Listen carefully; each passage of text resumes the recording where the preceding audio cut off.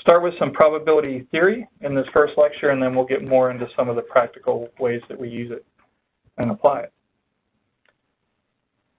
So we're going to cover a couple things in this lecture. We're going to talk about what a probability is and what it means. I think that's kind of foundational to make sure we're all on the same page on understanding what we mean when we talk about probabilities. We're going to discuss different types of probabilities, and basically there's kind of two generally accepted interpretations of probability that we have today. So we'll talk about both of those, and then we'll talk about a little bit about how probabilities can be used and can be useful to us in a risk analysis. So we'll talk about marginal probabilities, conditional probabilities, and again, a few of these we touched on yesterday. We'll talk about joint probabilities, and then two main classes of events: dependent events and independent events. All right, so probability theory. So what does probability theory do for us? All right, so probability theory gives us it's just a mathematical framework that gives us the tools we need to put numbers and estimates to risk. So it includes things like estimating the likelihood that some event will occur, the likelihood that our opinion or judgment about some condition or event is true, and it also gives us all the different calculations that we need to combine all these things into a cohesive risk estimate. And we touched on Venn diagrams yesterday, so again, just to refresh, so Venn diagrams can be used to portray events and their probabilities by scaling the size of the Venn diagram so that things are sized proportional to their probabilities. So usually we call that a probability space.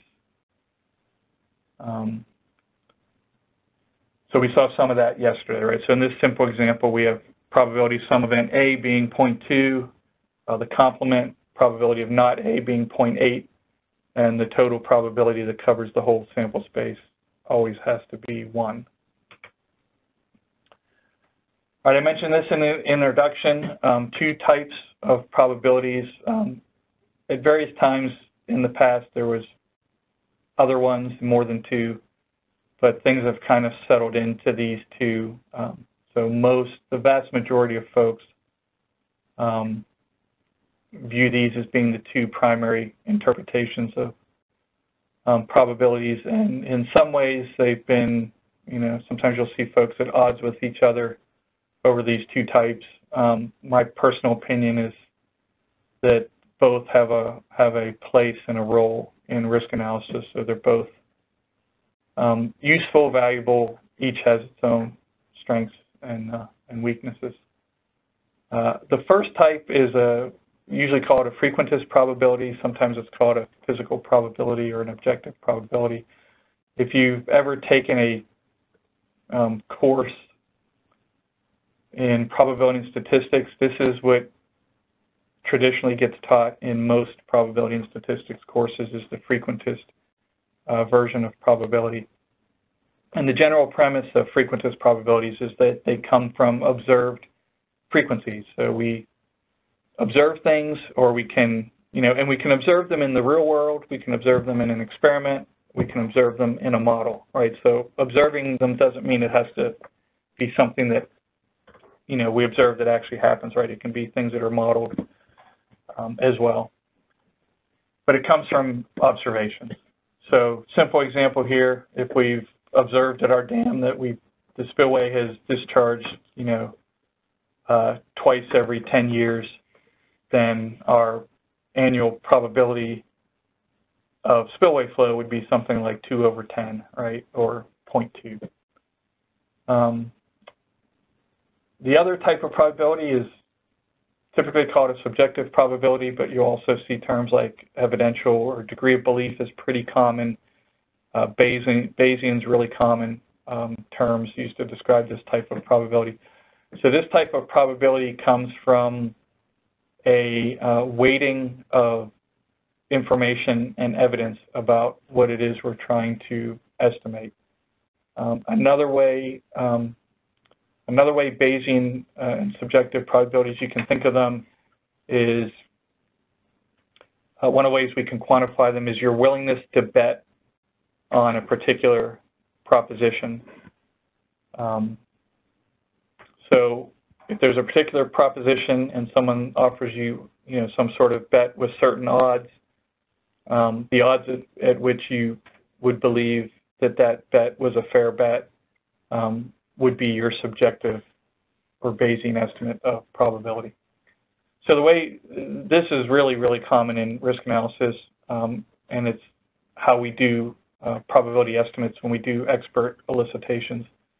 So basically, you're weighing all the information you have. So in this simple example here, we have some estimate of the probability that a monolith cracks based on the opinion of subject matter experts, based on what we know about how the monolith was designed and constructed, based upon maybe core samples we've taken from the monolith and tested for their strength, based on some engineering analyses we've done, and maybe based on case histories and things we've observed at other similar dams, right? So it's not a direct result about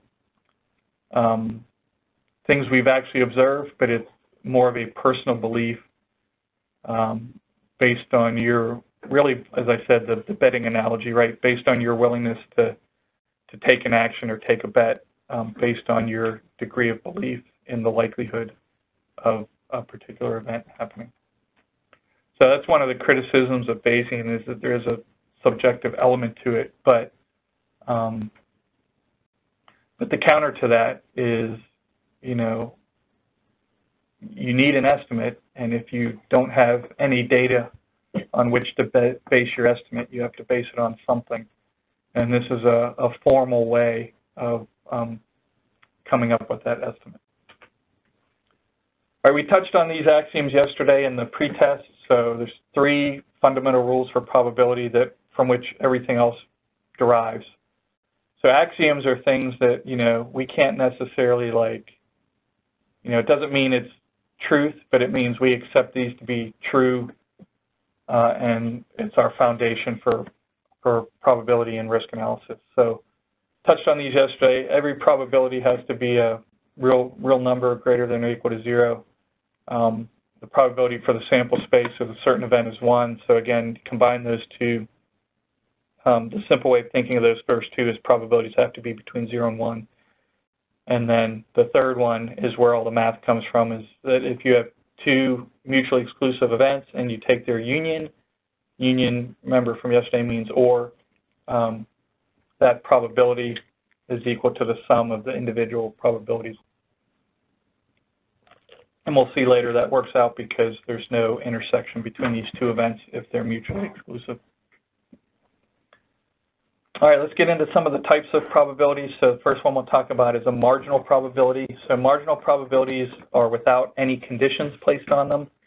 So when we're estimating the probability, when we're estimating a marginal probability for an event, we're estimating it irrespective of any other event that's in our analysis. So we're basically ignoring any other event.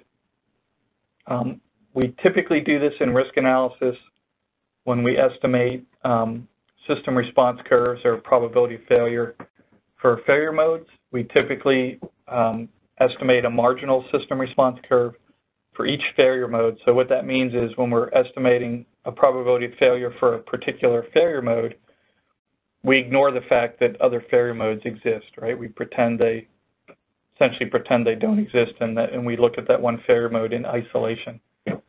And then later on in risk analysis, in later steps, if failure modes are related to each other in some way, maybe the strength is correlated, between similar features on a dam or whatever it might be, we account for that later in how we model risks and how we calculate our risk estimate. But for system response curves, we only estimate the marginal probability of failure. some of that is because it's just easier that way to not have to think through all the interrelationships across the whole system.